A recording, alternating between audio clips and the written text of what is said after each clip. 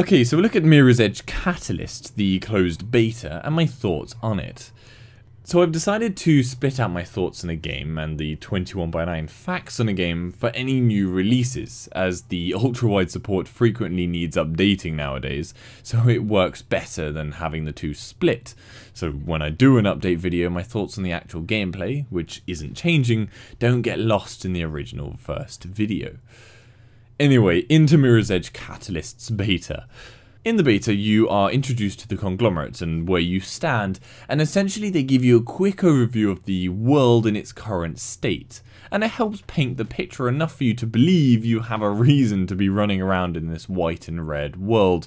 And honestly, myself, and I'm sure most people, won't really care about the story, as long as it holds up enough to give you a sense of reason to keep running around.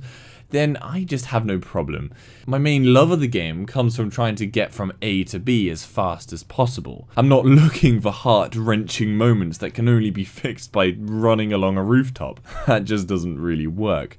But thankfully DICE are clearly aware of this, and of what the beta offers. It has the perfect mix of some story, but really the focus has clearly been on the development of the world that you're running in, and the freedom you get within that world. So first of all, gone are the linear routes from the first game. Instead, this just paints a start and finish point, and you either follow the highlighted route or choose your own. So what I found was that I would first follow the highlighted route to allow me to actually see where I needed to go. Then I would replay the scenario over and over and over until I could complete it as best I could. And I love that. It drives that desire to get as perfect a run as possible out of any kind of engagement, and it works so well. Now both running and combat have seen big boosts in their technical prowess. You can do and execute a massively improved number of moves, and combat especially has benefited from this. As we all know, the first game really sucked at any combat, and DICE have managed to completely turn that around. It's not perfect, but it's gone from a huge annoyance to an element which is sometimes an effort, but frequently, when done right, extremely satisfying. So now you're given many ways to beat down your opponents, but by far my favourite is the running quick hits. This way you don't pause your run, instead quickly smacking an enemy out of the way cleanly, and then you get back to full speed. And this really proves the point that DICE has pushed to ensure this game always remains fluid. Every move can be executed one after the other, efficiently and effectively, without making you slow down and break your flow. That said, it's not like they don't give you the extremely tempting choice to stop. Unfortunately, the world is littered, like any AAA game now, with a gigantic number of pickups, and whilst this usually doesn't bother me in other titles, in this it does, because I can't help but want to pick up any and all the little bits I see around the world. But when you do that, it means you have to stop your run, click A, do the animation, and then go back to running. Literally all that's achieved is ruining the fluid run that you were doing just for a little pickup. Now you might argue that, well, just don't pick up the items, ignore them. But when those items allow for more XP and general development in the game, then you feel obligated to pick them up. So in a way, DICE is fighting itself by wanting to provide this beautifully fluid and uninterrupted experience, but at the same time trying to make you stop all the time to pick up another pointless chip, or whatever, from a wall. And these pickup items are everywhere, quite literally covering the environment, and really it's the only pitfall of the entire beta for me. Anyway, the story of the game is told in two ways, one through pre-rendered cutscenes and one through in-game ones. The pre-rendered are a fantastic improvement over the still images from the first game, and the animations and detail to the world is great. Yes, they aren't 21x9, but as I said in my technical breakdown of the game, the sides being whited out instead of black means they're far more enjoyable to watch nonetheless. And on this point, the fact that the game supports 21x9 so perfectly, especially compared to the first game, which lacked any support, and even modding support is far from perfect, it means the whole experience is just dramatically improved. The experience of racing through and traversing the world at 21:9 is just a phenomenal improvement over 16:9, and one anyone looking to upgrade to an ultra-wide monitor should absolutely try out.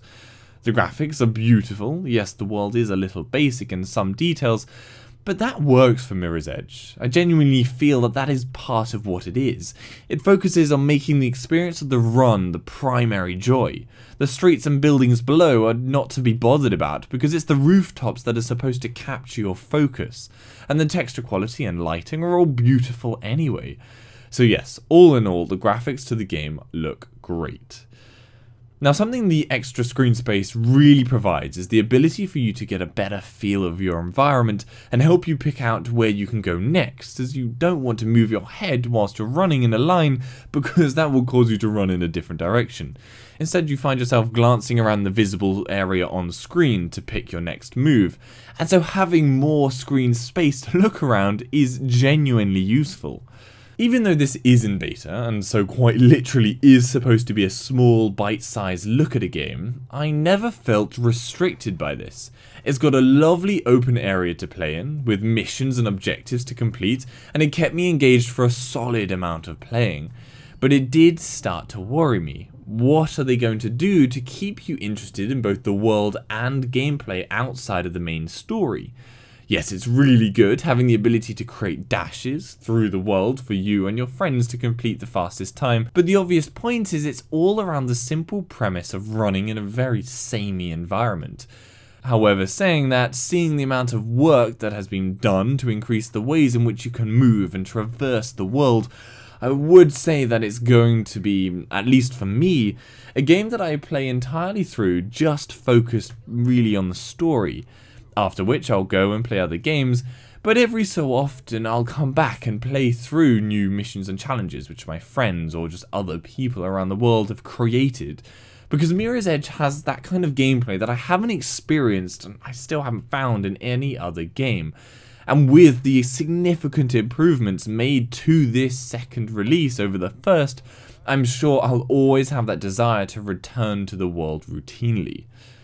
On the question of would I buy DLC for the game, I doubt it. I love it, but I don't know what would make me want to spend more on it. Obviously we'll find out with the full release, but I wouldn't be fussed about new environments or other characters, so if DLC does arrive, yeah, I just don't think I'd drop money for it.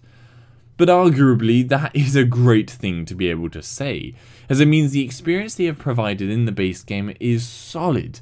They haven't skimped on anything just to be able to call it DLC later in order to complete the world.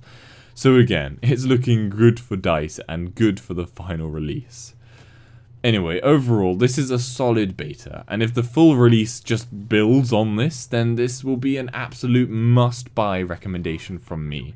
With fantastic ultra-wide support and fantastic gameplay to boot, why wouldn't it be?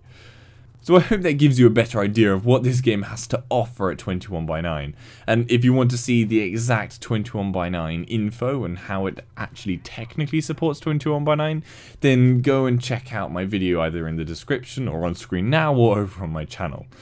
Give this video a like if you found it helpful, and subscribe for future info. For any other games at 21:9, head over to my channel, hopefully I've covered it. If I haven't, then leave a comment down below and I'll try and cover it.